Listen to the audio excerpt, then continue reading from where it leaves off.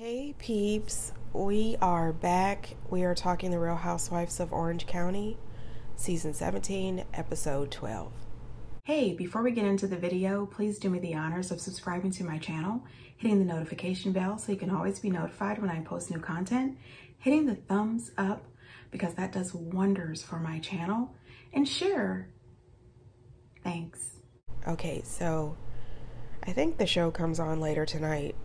Episode 13. I have COVID and today is the first day, and I think this is like day 5 or day 6 that I actually feel comfortable enough to talk. So I watched the show earlier today, and we'll just go into this review and see how it goes. I think that I heard that this particular season has 16 episodes, and they'll be taping the reunion sometime this week. And I really am looking forward to the reunion, and I'm looking forward to the end of this season. This season has not been what I think they thought they were about to be giving us. I'll do my best throughout this video to try not to cough so much and sneeze a lot. I've got the sneezes and the coughs. I have no idea what the heck is going on. Anyway, episode starts off with the realtors, letting Terry and Heather know that their house sale is the 3rd highest selling house in the history of Orange County, and that they have 3 weeks to get out. But now they have to find a place that they can live with their children, because the place that they bought in LA for $14 million isn't big enough for their entire family. Which, she says that she bought it for her and Terry to live in years down the road, which I don't understand that. If she was trying to go off to LA to relaunch her acting career, why is this supposedly for years down the road? I'm assuming that at some point they were going to buy another house in Orange County for the kids and for their family, and then she just live out there when she's working. I don't know. I don't even care. These are rich people problems. Taylor decides that she's going to have some kind of fall festival, and she gets all the girls together, which I thought was a really good idea. And I thought that was really cute. That's something that me and my girlfriends would do, except for, we wouldn't be catty and vulgar. Anyway, I remembered that before I started having my COVID symptoms, I had seen online that Shannon is downsizing and moving out of her place that she was renting now that the girls are all gone off to school. So Taylor came over to help Shannon pack up the house, which I thought was really nice. And that to me also shows that they're friends off the camera, because where was Tamara and Vicky and all the rest of the girls? I'm just saying. Then we see this scene where Emily has decided that she wants to start riding motorcycles. She wants to get her motorcycle license. I don't know why this seems storyline driven. I have no idea, but I agree with Gina. Stick to riding the horseback. Stick to horses. I just think motorcycles are really pretty and everything, and the jackets are real nice. But they're just so dangerous. It scares me so bad seeing people on motorcycles. And that was even before, one of my relatives got into a really bad motorcycle accident. I'm scared of motorcycles. So Gina then lets Emily know what Jennifer told her about Heather at the dinner, when Heather brought up the fact that if it wasn't for her getting that attorney for Gina, her kids would have been taken by CPS. And I think that Emily was right. This is so crazy. This is the 2nd episode in a row where I'm agreeing with Emily. And it's not just my medication. Anyway, Emily says that, Shannon just doesn't like you. And that's the truth. I don't know what it is, but she just doesn't like you, Gina. And to be honest, I don't like Gina either. But I was team Gina on this one. I think that Shannon absolutely had no rights no rights whatsoever to bring up Gina's children in the middle of this argument. Gina had a DUI. She needed an attorney. You gave her the name of the man. The man did his job, and I'm sure Gina wrote him a check. You didn't do much. You just gave her the name. Gina actually could have went through the yellow pages. Do they still have yellow pages? God, I'm old. She could have Googled. She could have got on the Google and found her an attorney. Now listen, there are thousands upon thousands of people who get DUIs every day, and all of their children do not get taken by the CPS. Listen, the only reason CPS would have been involved is if Gina had them kids in the car and they couldn't find a family member to come get these kids. Then they probably would have had to call the CPS to come and take care of the kids until a family member could come and pick the kids up. Shannon was absolutely wrong for this. Now Tamra, I can't stand this woman. Tamra comes over to Shannon's house, and first thing she says is, "Oh my God, John, did you spend the night here?" I don't think so. I think that was all set up. John showed up early in the morning looking a mess and grabbed him a bottle of hooch as he walked out the door as if he needed something else to drink. John does not stay the night at that house. They were just trying to prove a point, trying to pretend that John was over there. Shannon talking about how John always makes excuses of why he has to leave. He's got his dogs. He's got stuff to do. His kids are at the house. Shannon's kids are too noisy. These are all red flags. These are all signs that he's truly not into you. This is all something that you as a grown-ass woman should know. This dude is not it. He is not the one. Let it go. Move on. You deserve better. There's other people in the world. What you should do is drop John and pick up a therapist, a real therapist. It's just getting weird. This grown-ass man who is supposed to be single can't spend the night at your house. He's acting like a man who's married. I mean, it's weird. You know, married men usually can't stay the night. Then she goes on to say that these are all issues that her and John has, and it's none of Heather, Emily, or Gina's business. Well, if it's none of their business, stop getting drunk and telling them. Put down the liquor. Put down the Belvedere. Put down the Tito's. Put down the goose. Stop telling people your business. If you don't want it known. But while you're sitting there next to the devil, crying your damn eyes out, she's the one bringing all of your information to the damn TV.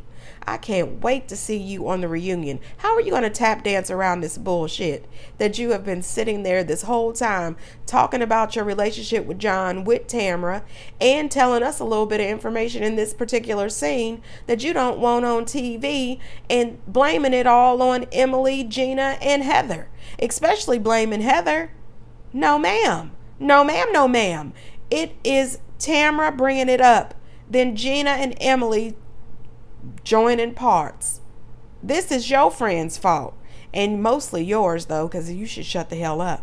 And I really hate to say that I agree with Tamara on anything, but I agree with her that the fact that these two people, John and Shannon, at the age that they are not discussing marriage, especially since Shannon really wants to be married again. It is another red flag, and that's just my opinion. I can also tell you that I don't really appreciate Ryan having a confessional. Ryan, what the hell? Why does he have a confessional? I think that Ryan is full of shit. And my advice to you, Jen, is girl, don't marry him. Do not marry him. This dude has mentioned many, many times that he has never been faithful in any relationship he has ever been in. To me, he's just an unpaid gigolo. Ma'am, move on. Move on. Now, Tamara and Eddie at the gym. Tamara's full of shit. She's there talking about how Emily and Heather are bullying Shannon. Girl, if you don't shut the hell up. Now they're bullying Shannon. Okay, no, Shannon is full of shit, and they are calling her on it.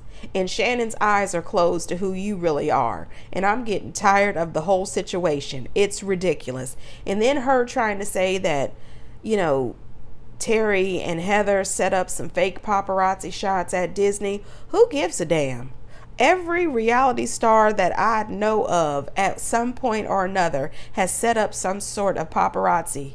They all do it. They all do it. And I am sure that Tamara and Teddy, we don't give a shit Mellencamp, has done it also. Knock it off. Who cares? She makes that comment again about, you know, Heather's IMDb being in the 1900s and she's not an A-list celebrity. I tell you what, Tamara, you're down on the Z-list and you sound like a jealous hater. You are just jealous of Heather. It's coming off as jealous because Heather's really rich.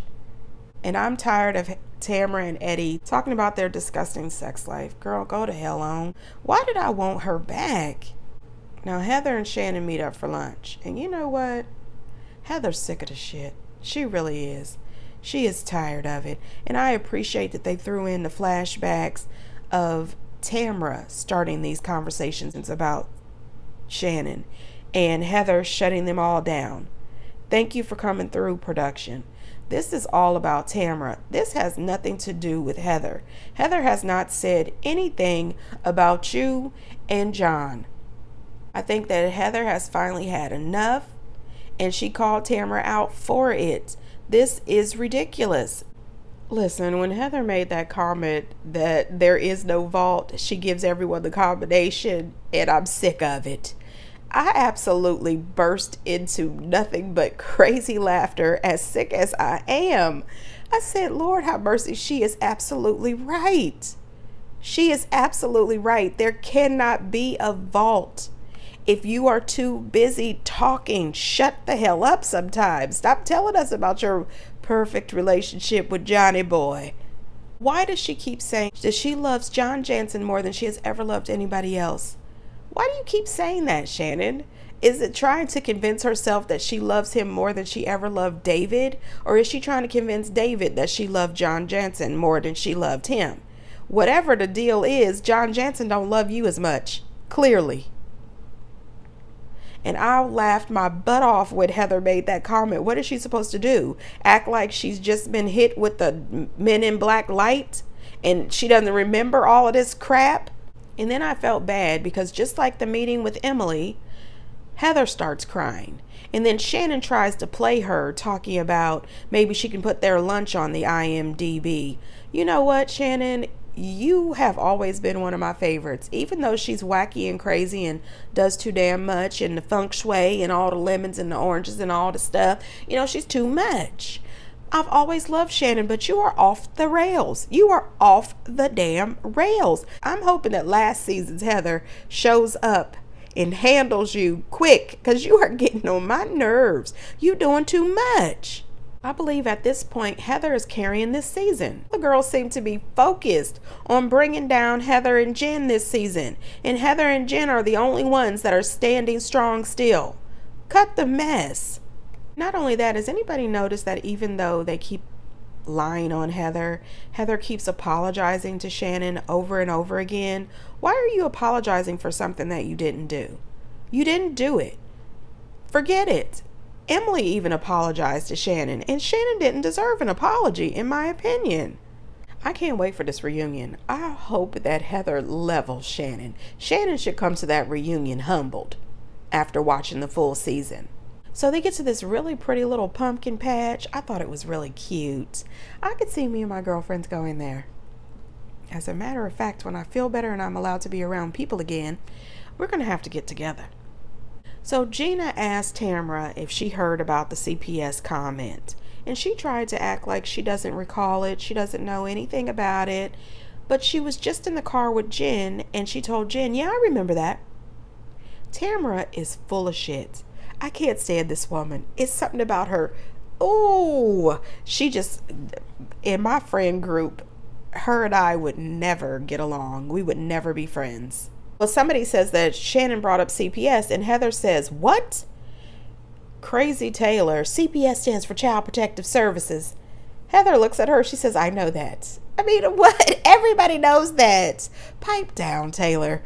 Anyway, she says, really? So no one can bring up John Jansen and your perfect relationship, but you can throw out CPS and people's kids and it's okay? That's what I thought, Heather. So before they could get into anything, this lady comes out, they all have their pumpkins, and Tamara makes it extremely vulgar. Extremely vulgar while they're cutting out their pumpkins, and it's always her. Nothing can ever be a grown-up ladies' day out. We're gonna have a great time here at the pumpkin patch. We got to turn it into some kind of vulgar, nasty mess. And Taylor said, I said I was bringing out some women. I didn't say ladies. Absolutely. Before Gina has the opportunity to pull Shannon to the side to ask her about this CPS comment, here comes Tamara. Oh, apparently Jen went back and told Gina that you made some sort of comment about CPS and her kids. Really? You couldn't give Gina the opportunity to confront Shannon on her own. Shannon gets all indignant, screaming across the table, Jen, did you tell her that I said that? I never said that. I never said that. I would never say anything like that. Jen says you absolutely said it. And not only did you say that, you also said that her mom contacted you. How the hell would I know that? Team Jennifer, stand strong, okay? And Team Heather too. This is bullshit. You are out of your damn mind. Heather says, so where did she pull this from? So she just pulled this out the ass of the pumpkin?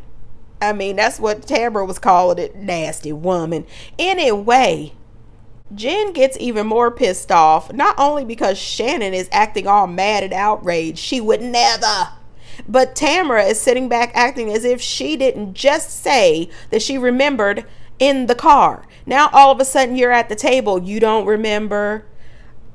Taylor, who is riding Tamara's coattails, she don't remember. You know, come on now. Come on now. This is ridiculous. You know, the problem is, Tamara's going to say that she doesn't remember because she was drinking too much. That's a bunch of bullshit.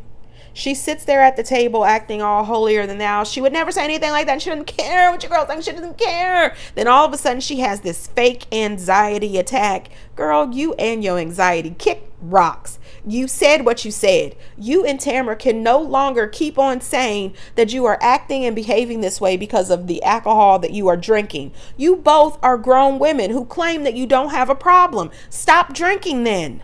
Because if it gets to the point where you cannot remember anything that you are doing and saying, which clearly you can't, you don't remember telling all these women all these different things about you and John Jansen, you're drinking too much.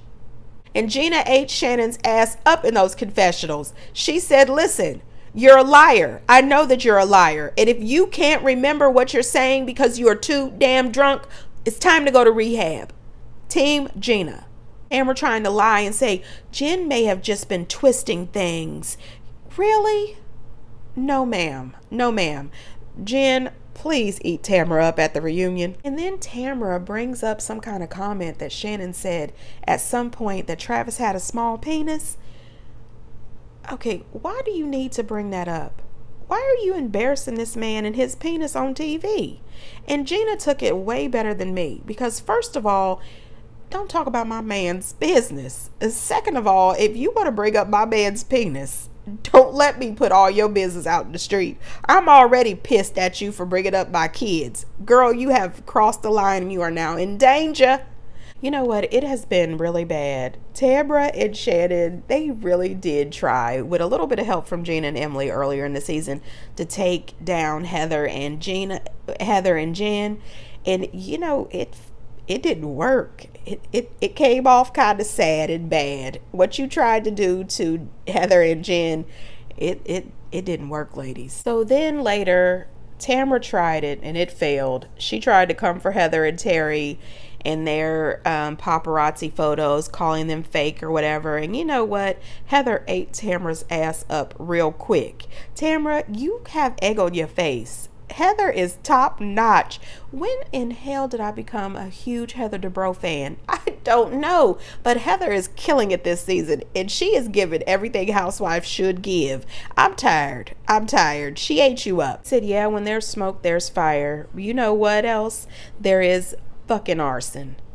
I mean, she is tired. She is tired. She is done. She said she didn't even want to tell them about the new house and the selling of the old house. She's tired of these ladies, and I agree. Don't share your information with them. Another thing Emily was right about. At the end of the episode, Emily was absolutely right. Shannon, even though she says she didn't remember, she could have apologized to Gina, and she didn't. But she talked about Travis and, you know, all this other stuff. And what Emily said is, she said, I still feel there's a double standard. That comment about Travis, if it had been about John Jansen, Shannon would have lost her shit. And that is true. If anybody said that John Jansen had a tiny penis, Shannon would have lost it instead of running off with this fake ass anxiety. I'm tired of Shannon. I'm tired. And I'm literally tired. Anyway, peeps, get down in the comments and let me know what you think. And until next time, bye.